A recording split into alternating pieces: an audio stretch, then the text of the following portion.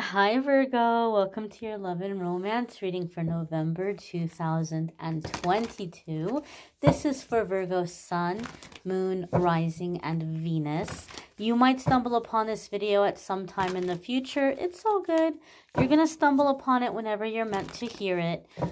Keep in mind it is a general reading for the collective. Therefore, not every single message is going to resonate. Take what does, leave what doesn't. So without further ado, my dears and my darlings, let's see what's coming up for the Virgo collective here. Virgo Sun, Virgo Moon, Virgo Rising, and Virgo Venus for love and romance. Move you all just a tad bit closer. Okay, so first card coming up here for the Virgo collective is the Nine of Wands. So Nine of Wands can come up in a couple of different ways. It can come up to answer a question having to do with timing. Like, when is something going to be wrapped up? Or when are we going to see each other again? Or when are we going to move in? Or when are we going to get engaged? Or when am I going to meet my person?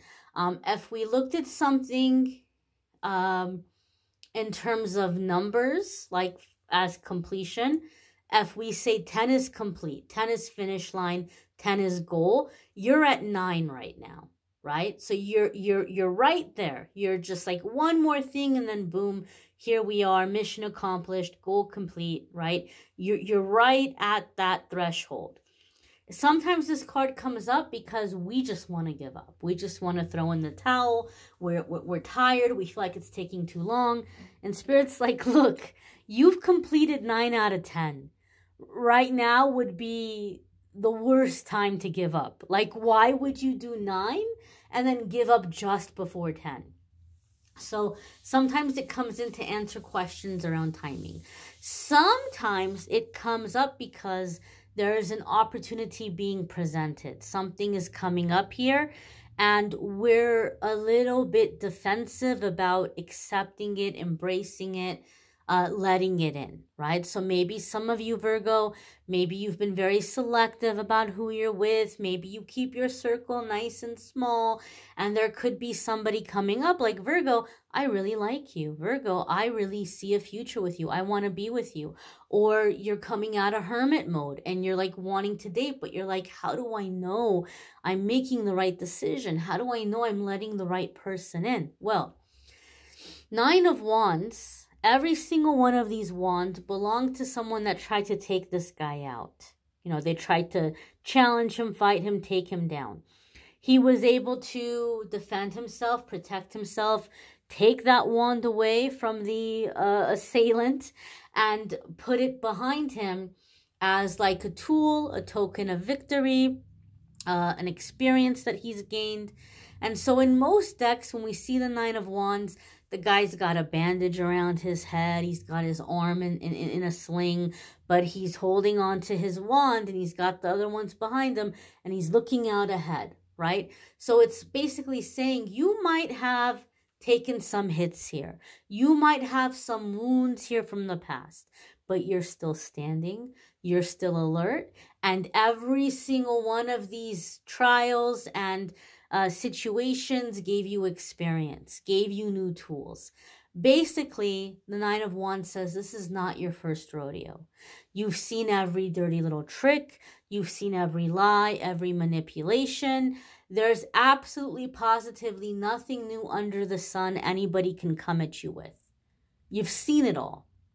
So as long as you're staying alert and paying attention and looking out for those red flags and not ignoring them, you're not going to get pulled into something that's wasting your time. You're not going to find yourself in another situationship. You're not going to find yourself in a karmic cycle that lasts 5, 6, 7, 8, 9, 10 years. And you're like, oh gosh, I wasted all that time. You're not going to end up in that situation. You're not going to trust the wrong person. You're not going to let the wrong person in because you're smart. And you're using your common sense and you're looking out for red flags and you have so much experience to guide you. So here you can trust your judgment. when it comes to moving forward and experiencing a new relationship. I feel here also, Virgo, for some of you, you may have been dating, but still under the guise of like not really taking anybody seriously. So even if you were dating, maybe you kind of kept the person at a bit of a distance, or maybe you just kind of didn't take them seriously, or, you know, like you weren't getting feelings involved. Well, I'm sorry to say some of you don't want to hear this. I'm feeling a vibe here with this Nine of Wands. Like, we're not just talking about giving somebody a chance. We're talking about catching feelings. And that can be terrifying. And so I feel here, Virgo, this is a situation where it's not just giving somebody a chance, but it's like lowering the defenses and letting the heart feel. So I do feel there's a sense here of like catching feelings. Maybe some of you are currently in a relationship and you're trying to work things out, but your heart has been very guarded. Maybe this person let you down, or you're just scared of getting hurt, whatever it might be. Well, now the relationship is coming to the point where the only way this is going to work is if you embrace vulnerability and let yourself feel. Some of you in an existing relationship, that might be the criticism you hear from your partner. You shut me out. You don't let me in. I don't know if you have feelings for me. Like, you're just always kind of a little bit distant. And so it's like, oh gosh, well, here we go. I'm going to have to decide, do I want this relationship? If I want this relationship, I got to let the wall down. I got to let the feelings start flowing. And that's what I feel here, Virgo. I feel that this is a matter of the heart. Not just getting to know somebody, not just keeping an open mind, but letting somebody into your heart. The next card that's coming up here for the Virgo collective is the Three of Wands. Okay, so far we have fire cards, right? The wands are fire. And so this is action, right? The wands are about action, like actually taking steps. So this isn't going to be something that you're thinking about or you're pondering. You're either going to do it or you're not. It's kind of like, here it is, yes or no. You're having to make the decision in the physical realm, in the physical reality. It's not just about, you know, oh, okay, energetically, am I manifesting this? Energetically, am I going to call this in? Energetically, am I going to leave space for this person to come into my life? They're here. They're here, and you're going to take action or you're not going to take action. But the decision needs to be made, and this is something that's happening here in real time. The Three of Wands sometimes gets a bad rap when it comes to tarot, because for some reason, some readers, every time they see the Three of Wands, they're like, third-party situation. So if you're used to hearing that and you just saw the Three of Wands, and it freaked you out, that's not what this card means every single time. Maybe it can mean that sometimes, but it's not going to mean that every single time. Three of Wands is about expanding upon something. And at times it comes up in the sense of the point of no return, which is a perfect continuation of that Nine of Wands almost there. You're at 9. Are you going to give up at 10? In your healing journey, your growth, your manifesting, your relationship, you came all the way to 9. You're going to give up before 10. Why? Three of Wands is the point of no return. It's like there's nowhere to go but forward. So even though it may be very scary to let somebody in again, Three of Wands is like curiosity killed the cat, but satisfaction brought him back. It's like, I have to see where this goes. So the desire is greater than the fear in this instance. And that's doing you a favor because it's getting you moving. It's getting you unstuck. It's moving you forward. Three of Wands could also indicate here that, and maybe it could be mutual. You may be doing the same for this person. But Three of Wands could indicate that this is someone that's like expanding your mind, expanding your thinking, expanding your perception. where you're seeing things you didn't previously see. There could be a sense of mental expansion, awakening, enlightenment with this Three of Wands. Okay.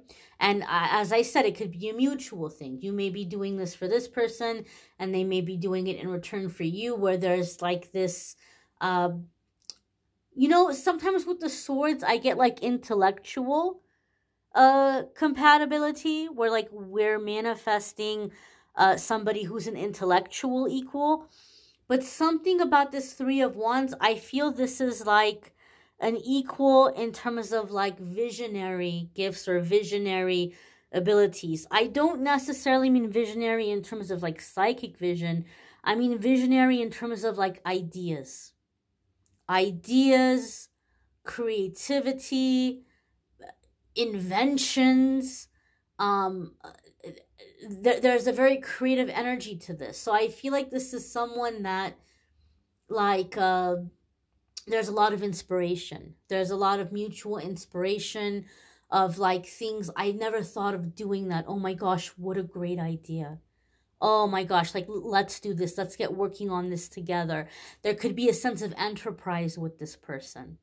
Okay, with this Three of Wands, where you're having these visionary ideas of things that you want to create or ideas that you want to work on and implement.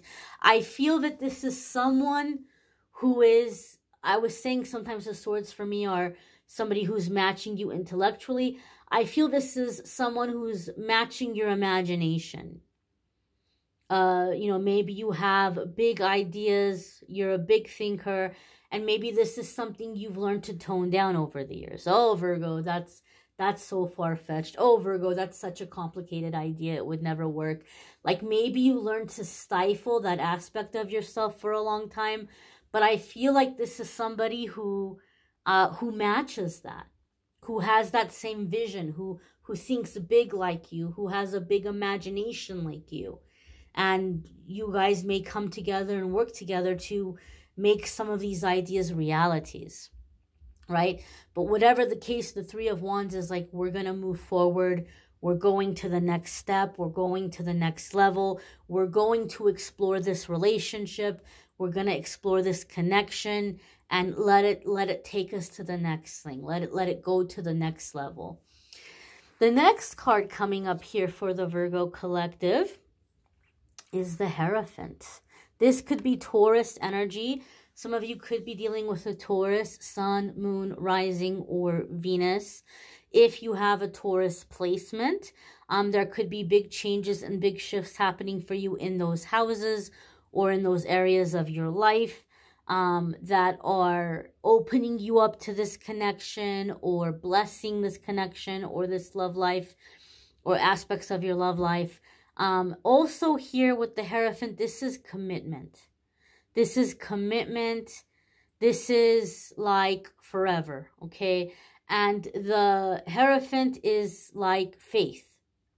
It is one of the cards that's associated with marriage, right? Marriage, commitment, truth. But for me, the Hierophant is like, this is a relationship that's going to stand the test of time because you have a very solid foundation with this person, because you have the same ethics, you have the same morals, you have the same priorities, right? So you're headed in the same direction, you have the same values, and you're able to build together on a really solid foundation, a relationship that's gonna withstand any challenges or difficulties because you're on the same page and you're devoted and committed to one another. There could also be something here in this relationship. I heard piety, I heard pious, but then I also got a feeling or a sense of like, trying to think of the right word I want to use here to articulate this. Some of you could be dealing with a person who seems like a bit of a contradiction. Because in this relationship, in this connection, like this could be a very forward thinker. This could be someone who maybe is a bit of a maverick, maybe even a bit of a rule breaker, which comes into this creativity and this imagination. That's like inspiring you. And so this person may be very modern in a lot of ways, but they might have a lot of really old school characteristics or beliefs. And I feel for some reason with this Hierophant, maybe it's you feeling this way or the person coming in, where there's a feeling or a sense of like they might feel like an old school courtship or an old school dating. This could be someone that would even maybe say something like, maybe they don't have issues with physical intimacy, but they might say that they don't want to like physically, like consummate physically until after marriage. Or this could be someone who's like, well, you know, if we're going to get married, it's really important to me that we're getting married like in my church or in a specific church. There could be something here that seems like a bit of a contradiction. Like this person seems very modern, but at heart, when it comes to this connection, they might be feeling like, well, I want a blessing. I want a blessing on this marriage. I want a blessing in this relationship. So I feel that if this relationship's going to be blessed, this is the way we need to do it. So there could be someone who's coming in that at heart has some really old school values here for some of you with this Hierophant. I also feel here with this Hierophant,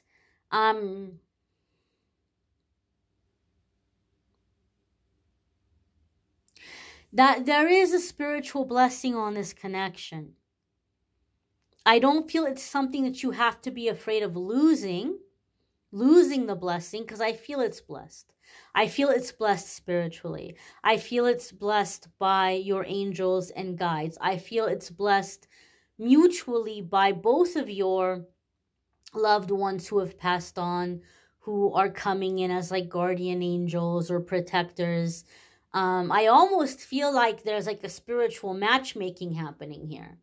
Like, you know, your family who has passed on, who acts as guardian angels, got together with their family who's passed on, who's their guardian angels, and they're like, we're gonna get our great grandbabies together here, or our great grandbabies together here. Like I feel a sense of like a spiritual matchmaking. Okay, but for whatever reason, there could be somebody in this relationship that's getting a little bit paranoid, like, I don't want to lose this blessing, or I don't want to lose this favor. And so they may be doing very old school or very traditional expectations here in the dating or courtship. Maybe you're in a relationship, and maybe your partner is saying like, you know, I want to go and get a blessing at the church, or I want to go get somebody to pray over us. There could be this kind of aspect. The next card that's coming up here for the Virgo collective is the Hanged Man. Now we have major arcana cards coming in back to back. When major arcana cards come in back to back for me, these are big changes in a short period of time. This is a really strong connection where there's lots of past lives, and you guys have come together and have this contract that you're going to learn or grow together. You're going to meet specifically for these reasons. And the Hanged Man can be a bit of like a cosmic timeout when our thinking is being expanded. There's things we're not seeing. There's things we're not noticing. And our angels and guides are trying to help us to see those things. I feel here, Virgo, that there's a message for you here with this Hanged Man. I feel this message is more so for Virgo than about the other person, because I feel it's very connected to what I was getting with the Hierophant. Some of you are looking at this person like you're kind of a contradiction, because on one hand, you're very modern, you're very forward thinking. On the other hand, you're coming in with like these old school beliefs or mentalities, or I'm hearing the word superstition. Some of you might say you're being superstitious with this. But I feel here with this Hanged Man, It's kind of like you might be looking at these things very black and white, or like they have nothing to do with each other, or they're opposite of each other, but they're not. They're not opposite of each other. They're interconnected. So I feel that this is a relationship that's going to expand your thinking, expand your mindset, expand your spirituality, expand maybe even some of your spiritual beliefs or religious beliefs. So a sense of like awakening.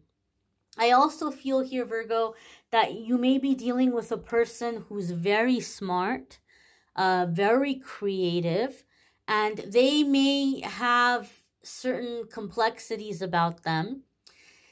And so you're being asked to take a step back and really observe this person and take note of these differences or these layers. I feel this is someone with a lot of layers, And the quicker you see those layers and are aware of them, the more you're going to enjoy this relationship, the more you're going to get out of it, the smoother it's going to go. Very specifically, some of you have found love and relationships to be very boring. This is someone who is anything but boring. But that being said, there's complexities here. There's layers. I'm not saying this is a moody person, not any more than the next person, but or like this is someone who's like, oh well, you know, you gotta get past the thorns to appreciate the rose. That's not what I'm saying. I'm just saying in order to really understand this person and have a really good, solid connection, there are things here that you might miss. And it's like you're missing out. It's kind of like if you, I hate to use this example because people aren't equipment, people aren't devices, but it's like if you went and you picked up something really cool from the store, like something electronic, and you didn't bother to read the manual, and you've had it for like 2 years, and then all of a sudden you find out from somebody else who has it that it has all these functions you've never used or you've never implemented, and you're like, oh my god, I wish I would have known that. It would have made my life so much easier. How did you know that? Well, I read the manual. Like, that's the kind of thing I mean here. Like, I think this person has a lot of potential, and there's lots of things here you may miss about this person, and you're going to regret not noticing it sooner if you don't notice it. So I feel like really be observant, really listen, really watch, really observe, because I feel like this is like a 1 in a million kind of person. The next card that's coming up here for the Virgo collective is the 6 of Wands. And 6 of Wands is victory. It's overcoming obstacles, challenges. It could be beating out the competition. Maybe for some of you, this is a person that was being pursued by a lot of other people, but they only had eyes for you. They saw you. They wanted you. They didn't care about the other people that were chasing them. Or maybe they view you as like you had a lot of options, and they're feeling very lucky. Or maybe both of you had a lot of options, but it's like you have eyes for each other. And you're overcoming any obstacles, any challenges, any problems, right? Really going along here with this committed energy, right? Like really being committed. Like if there's a problem, we're going to figure it out. We're going to tackle it together. It's not us fighting each other. It's us against the problem, you know, working as a team. So a sense of victory, overcoming challenges, overcoming obstacles. I don't know. I also feel a sense of like a valiant energy here with this 6 of Wands. So this could be like a sense of chivalry, or just like a valiant kind of character. Maybe some of you are manifesting this, or you've been wanting this. I just get like an old school charm, an old school vibe here, like in a positive way. You might want to check out your moon sign and rising sign videos, or your Venus. Sometimes those are going to resonate more than your sun sign, or whatever this might be for you. Oh my gosh, I've got alarms and stuff going off here. I'm sorry. So you may want to check out your other placements. Sometimes they might resonate more. Sometimes it might add a little extra meaning. Not extra meaning, but like extra information. More pieces to the puzzle, so to speak. So there's a playlist in the description that will take you to the other love videos. It'll be easier for you to find the other placements. There's also a playlist in the description that will take you to the weekly forecast where I talk about everything other than love, if you want to check that out. And if you'd like to schedule a private reading with me, there's a link in the description that will take you to my scheduling page, calendly.com/amethystangelite, where you can schedule a private reading with me. And just to let you guys know, I decided this year, I don't know why I didn't think of it sooner, but I've decided now through the middle of December, I'm going to set aside 10% of all of the income that comes in from donations and from private readings to buy toys, to donate to Toys for Tots. And I'll take pictures of everything I end up buying. I'll take pictures of the, final donation I'm making so that everyone can see what was contributed. So if you've been thinking about getting a private reading and you like the idea of contributing towards that, please do check out the scheduling page and the different reading options and see what looks good to you. And I thank you guys for watching, liking, sharing, commenting, subscribing. I hope you'll check out the weekly forecasts and the daily messages on the channel as well. And I hope you have a fabulous November. Take care and be well, my darlings.